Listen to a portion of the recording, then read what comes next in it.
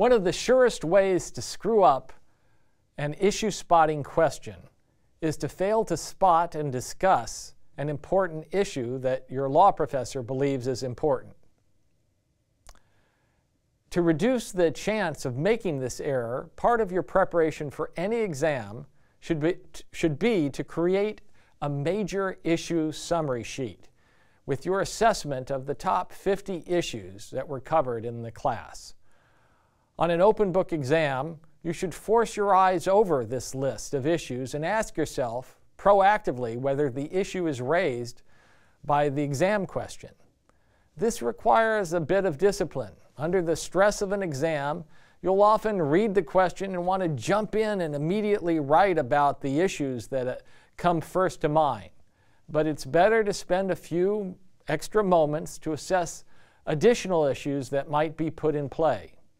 On closed book exams, you should still prepare your summary issue sheet, but you will need to go further and try to memorize the list of potential issues.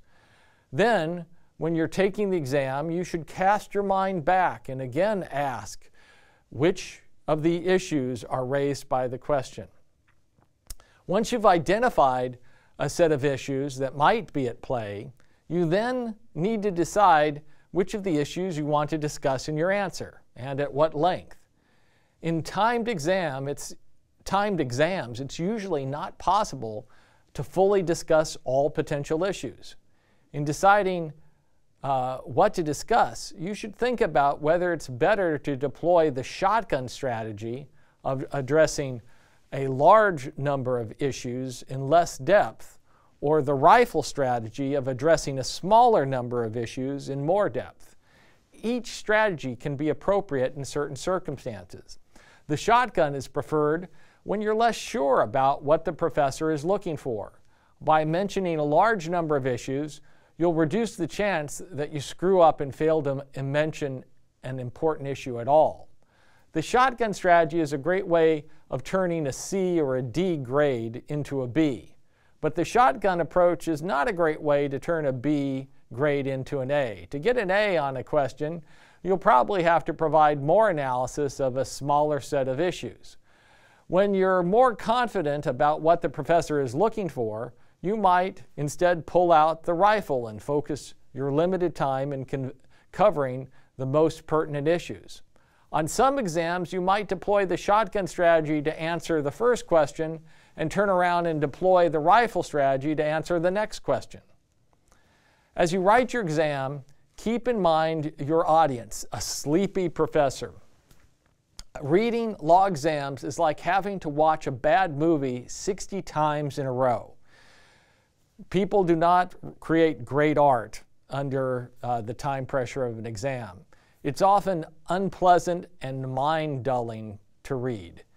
You can improve the experience of your professor by including in your answer judicious use of underlining or bolding or highlighting. And you should definitely break your discussion of issues into separate paragraphs and possibly separate them with individual section headings. Writing answers that are single run-on paragraphs for pages without any highlighted words are ill-conceived for at least two reasons. First, these undifferentiated mass of words make it harder for professors to skip your discussion of silly issues. When I'm grading an exam, I sometimes read an answer that wastes time on an issue that's not at all relevant to the question. I'd like to jump ahead to the point where the student starts to discuss another issue instead of focusing my attention on something that's annoying me about the student. But if there are no paragraphs or highlighting, I'm forced to keep reading the poor parts of the answer and can't focus my time on the parts where the student is saying something more intelligent. Second, have you ever had the experience of reading a novel late at night and suddenly find that you've zoned out and can't remember what you've read for the last several pages? This experience happens to professors all the time when they're grading exams. When the student has used paragraphs and underlined key words, I'm often able to go back and remind myself of the student's key points. But when there's an undifferentiated string of sentences, it becomes much harder for me to figure out how far I need to go back and what were the key points. Arg! That does not make me happy. The bottom line is that you should keep in mind that your exam falls in the midst of dozens of others, and you should strive to make it easy for your professor to extract the information from your exam. Students often wonder whether on their exams they can criticize arguments that the professor made in class. The answer is yes, but in doing this, be sure to regurgitate the professor's argument before you take it on and criticize it. Make clear that you attended class, possibly even referencing class discussion, and that you understood what was argued before you dispute it. On policy questions, I sometimes encounter answers that show no inkling of the class discussion on the particular topic, and I tend to give lower grades to these answers. Finally, it's standard advice, but it's so important to keep track of time. I routinely encounter exams where a student leaves some answer completely blank. Many professors are inclined to give partial credit for incomplete answers, but we can't give partial credit for an answer that doesn't exist.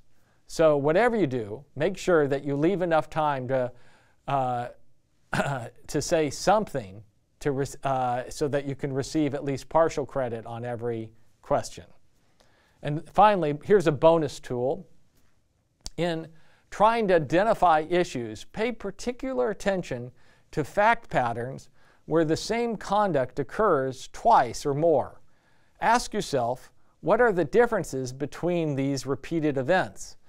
Professors, in crafting exam questions, often repeat an event with slight variations to highlight an issue that they want you to discuss in your answer.